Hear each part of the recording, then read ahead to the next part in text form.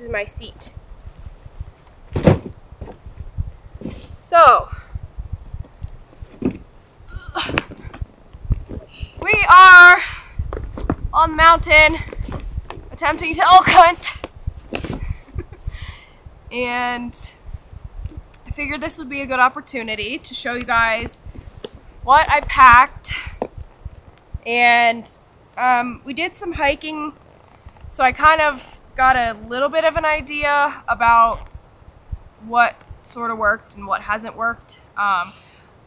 This is also going to be kind of a to be continued because I haven't worn it enough to like really say for sure what is absolutely necessary, but I will say there's a few things that I'm like, okay, I'm really glad I have this, or I didn't really need this. So for reference, I've only hiked about 7 miles with this pack, so that's about all of the experience that I have. So take it with a grain of salt, but if you are doing an elk hunt and you just need some ideas of things to pack, I'll at least give you kind of the rundown of that.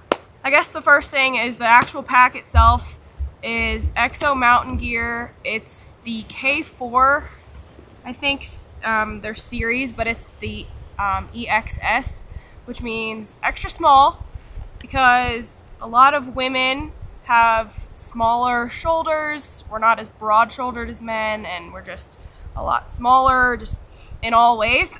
So I've been looking for a pack, you know, for the last few weeks, and I was recommended this one several times because of how customizable it is for women. I'll flip it around for you.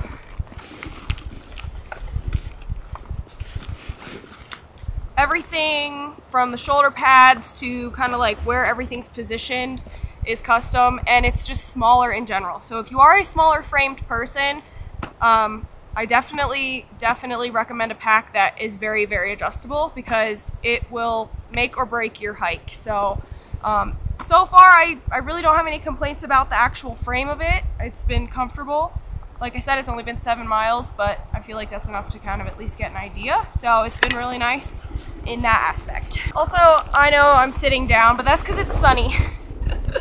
So I'm just trying to show you guys everything in one frame. But that is my pack. So far, so good. No like major complaints on the fit. This is kind of just how I had my bow. I want it obviously easily accessible, so I just have it strapped across the grip. I don't know for sure if I love it like that, but so far that's kind of just how I had it, just because like the amount of space it takes up, and I don't want it like banging on stuff when I'm walking. So I may adjust that, but for now it's been decent. Just one strap is on it, so pretty easy to get to at least if I need it quickly. So yeah, this is the pack. Trekking poles. I highly like can't stress this enough. If you're doing any kind of steep mountainous stuff, you need trekking poles. These are pretty cool. This is black diamond, and I love the cork handle because you don't sweat quite as bad, or if you do, it's like, I don't know, there's no issues with the grip of it. And I got like I guess a small medium Alpine carbon, 95 to 125 centimeters.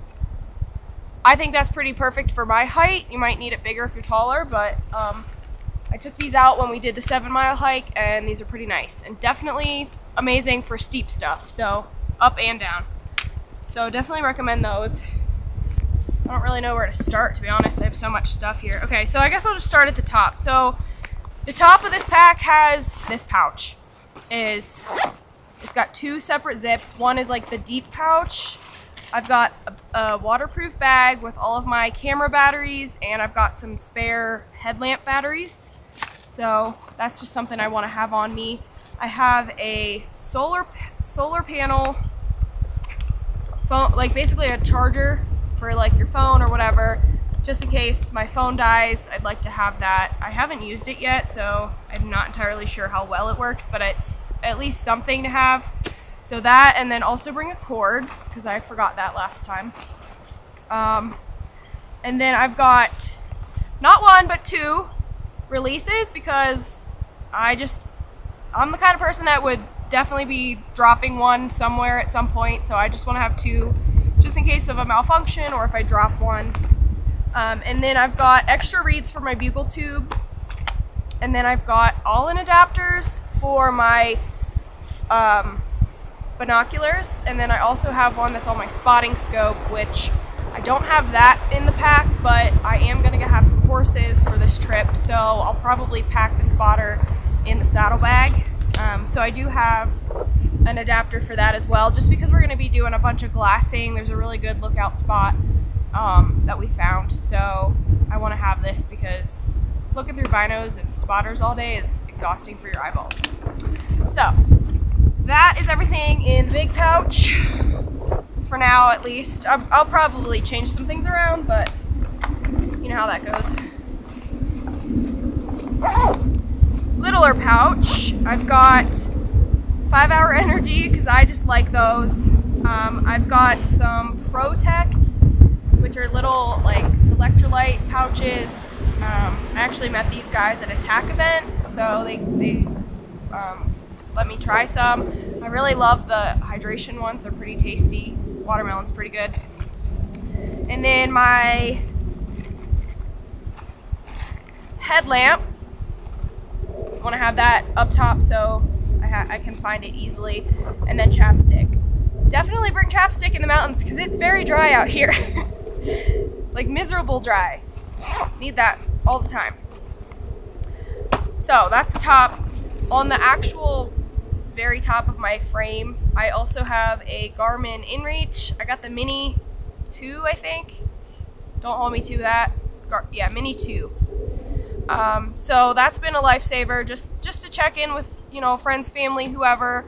I actually am going to end up needing it to get a hold of the guy that is bringing the horses out for us also, because there's just no service. So that's kind of nice. And I like these because you're able to choose your like payment plan. You can do like monthly, and then if you don't need it for, say, the summertime, you can cancel the subscription and then restart it in the fall. So I've just used it this trip so far, and it's been awesome. You just have to make sure you set it up ahead of time. And then moving inward, I've got obviously a hydration bladder, because who wants to bring water bottles? Not me. So I kind of have it fed through and connected onto my shoulder strap so I can easily get to it, but also kind of get it out of my way if I need it to. That's just on the inside. And then I also have a life straw just in case I run out of water and just need to drink from a stream or something. I've never actually used one of these, but I've heard really good things, and they filter very, very well. So just to have as a backup. I think my hydration bladder is a 3-liter, and it's called Hydra Pack, yeah. I'm not going to dig it out because it's already full of water, but Hydra Pack 3-liter, I think I got it off of Amazon. Okay, so then on the outside I also have a compass in case we just happen to need it. I don't know if I will ever probably use it, but I'd like to have it just for safety measures in case all of our phones die. And then I'm gonna just undo this top. On the inside, so I guess my right side, yes, my right side, there's a lot of vertical zips in this pouch, or in this pack, I mean, which is kind of nice actually. I've got baby wipes, I've got a rain cover for my actual pack in case it, obviously rains, because I have camera gear and stuff I don't want to get wet. The pack itself is pretty waterproof, but this is just like an extra layer of safety for gear. But also I have it in orange just in case like you either are gun hunting, or if I get an elk, I'm gonna put this on regardless, just to, I don't trust people. I don't want to get shot. So we're just gonna have this just to have it. It's never a bad thing. I have a tarp. I think this is like, I don't know, maybe 10 feet by 6 feet or something. Just in case it rains, or if I need to, I don't know, lay meat on it, something. It's just something I wanted to have. And then I've also got some fire starters, just in case, like, I don't think I'll ever probably really need this, but if I'm like doing any extreme, like deep stuff and we just don't make it back in time, just something to have. And that's really all I have on that side. I'm still kind of organizing, but it holds a lot, really. It holds more more than I think I even need. So then I have the pouch on that side, and I've got tissues, a lot of tissues because I have bad fall allergies, and I don't even know. Ziploc bag in case I need it for who knows what. That's all I have on that side. I think, yeah. Down the center, I've got hot packs, just in case, you know, I don't know, if we're glassing and it just decides to snow on us, which is definitely possible, just to have on my hands. And then I've got my wireless mics in a pouch. This one's kind of just like an easy access spot, so like if you just need something quick, if you don't want it up on top, this is kind of what the pouch is for. I don't have much in it right now. And then the next one over actually goes inside to the main part of the pack, which I don't have much in, except I do have, it's called a bear vault. We're technically in grizzly country, so I wanted to have something to kind of keep the scent down of our food. And I decked it out with all my favorite stickers, which I think turned out pretty cool. I'm not a big like water bottle person, and I feel like most people deck their water bottles out with stickers, so I did this instead. But we've got all kinds of stuff. We got mountain houses, some protein bars, regular bars, energy chews. I made like a homemade trail mix of like almonds and walnuts and dried fruits. No chocolate because it melts pretty fast. I don't know, just a few other just like high protein stuff just to give us some energy because, you know, we're hiking a lot.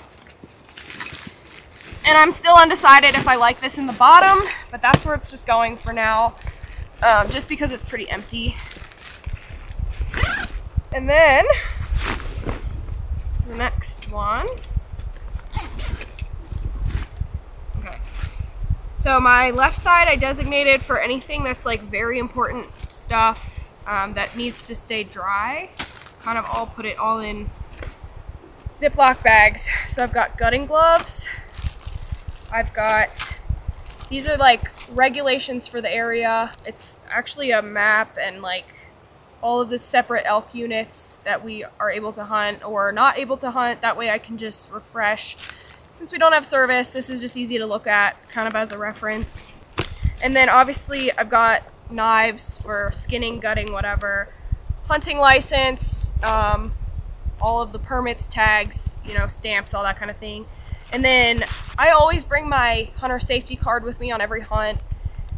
If you don't do that, I would recommend doing that because there's just sometimes you need it. Some states require it, some don't, but I just keep it with me just to have it. So I have that in this orange thing so I never lose it. This is like my first ever hunting license holder. Back when you had to wear them on your back, so that just maybe dated my age, but I just keep it in there just so I know where it's at. And then I've also got some zip ties and like twisty ties just to keep the tag on the antler or whatever. So that's in that one. And I'm out of breath because I'm trying to do this like sort of fast. I've got a lot of stuff. And then I'm not actually sure why I have these pliers in here. I did have a reason, but I don't remember, so I'm just gonna put them back in, but there's pliers. And then I've got a spork for our mountain house midday meals. I just keep that on the side so I know where it's at. And that's all that's in that zip. And then really the last little bit of stuff here is just all the stuff that's on my hip. I guess I'll show you guys. This pack actually is sort of like a dry bag. So you kind of just twist it down to like close it. And then the top part kind of cinches to the center clips. And then these other clips are ones that just go across. So I'm not entirely sure how I feel about that setup, but that's just how it's recommended to do it. So that's one thing I'm still gonna kind of mess around with is all the straps. I did not add any of my own personal straps, so that might be something I do in the future. So we'll see, but for now, this is how it is. So, last thing is everything that's on my hip. So I got my bugle tube. I kind of just have it tied around this top piece, I did have it like when I was really hiking heavy, just up in this top pouch, but I think I want it kind of accessible, so I'm still not sure where this is gonna fully stay, but for now I just kind of have it here so it can maybe be on my side. Don't know yet. So we'll figure that out. But the pack itself has a MOLLE system on the hips, which I love. I love MOLLE systems for a lot of things because you can just put so much stuff on it. But I've got just like a knife that is easy to get to in case I need it for whatever reason. I've got my holster for my pew-pew. So I'm not gonna say that out loud, but that's just there in case I need to save myself from a bear or something, I don't know. And then on my, hold on, I had this looking a little nicer. Okay, then on my right hip, I've got this little pouch thing that I've just had forever. I just thought it might be handy. It turns out it is because I have my wind checker on it. It's easy to just like reach down next to my side and just give it a little squeeze so I can see the wind. But then I also can either put a phone or a GoPro in, which I like putting my GoPro in there, I think, because the one that is meant to go on my bow, when I'm hiking around a lot, like this magnet's pretty strong, but it's not strong enough to like not knock off. So I just leave it tucked in here until I'm ready to like shoot, and then I'll just unzip, slap it on there, and we're ready to go. So I'm kind of glad I put that on there just to have as a little extra storage. I think I even have another chapstick in here because you can't have too many chapsticks. So just kind of handy. And then I've got bear spray as a backup to the other hip. And then I've got my emergency kit. So first aid, different tapes, bandages, antiseptic, I don't even know what all's in it. There's all kinds of stuff in it. Lotion maybe. I think I have an emergency set of like, I have a lighter. Definitely bring a lighter if you need like fire starter. Tums, eye drops. I've got an emergency flashlight. So like just all kinds of like little things that you never know if you're gonna need them. Laceration closure, a whistle, you know. Stuff like that. So that's kind of really the rundown of my pack. Again, this is just my first time really going at it, so I don't know if everything I have is everything I need or maybe too much. I do tend to bring more than I need a lot of the time, but I've always had the philosophy of like, I'd rather have it and not need it than not have it and need it, especially because I do solo hunt quite a lot. I have Brittany with me on this trip, so God forbid I break a leg or something, I at least have her. But if you are doing it by yourself, definitely be prepared, I guess, is the best thing I can recommend, as much as possible anyway. And then just my bino harness with my binos and rangefinder. This, I'm not entirely sure how, like, I don't personally love to wear a bino harness because as a female, we have a little more up front and it just kind of is in the way. And when I'm hiking really hard, it tends to like fall down and hit me in the gut. And so it's harder to breathe. So I'm not entirely sure like the best setup for this, but I do like having it at least on me. So I'll have to figure that out and let you know. But bino harness, rangefinder, is that it? Yeah. That's all that's in my pack, but I'm trying to think if there's anything, I mean, other random stuff. Like obviously I'm sitting on my decoy, which we did buy a cow decoy, and then we dropped it and lost it, so we went to town and got us a spike because that was all that was left. I think everybody bought up all the cow decoys. So we're gonna have to hope he does the job. Maybe he might, because they're about to start rutting pretty heavy here, but anyway, I think it's better than nothing, especially for us trying to film. I really wanted a decoy just to like maybe even cover us. That way, if we're in a pinch of a situation where something's happening really fast and he's, running in, we can get behind it. Because not to give away anything too much, but there are quite a lot of burn areas out here, so it's a lot more open than I think I anticipated. So I think a decoy is a pretty good move. We'll see if the bull works, but I do want to find a cow decoy eventually, but it is what it is. We're just kind of camping out right now. We set up camp and we're just in a little tent trying to stay warm. We brought like a buddy heater, which I'm glad we did because it dips down and, you know, below freezing some nights. So it's nice to be able to turn that on. Lots of propane because it burns through that more than I thought it would. A cot with a sleeping pad is actually really handy. It's not something that's necessary, but it does help make your sleep a little bit more enjoyable. We also have a big Dakota Lithium like recharge battery thing, generator essentially. So it's something we can plug our phones into, laptops, recharge all of our camera stuff, you know, my little Garmin thing, whatever it is, which has been also really nice to have just to recharge. Because when you're filming, you kind of have to have it. If you're not filming, probably might not need it.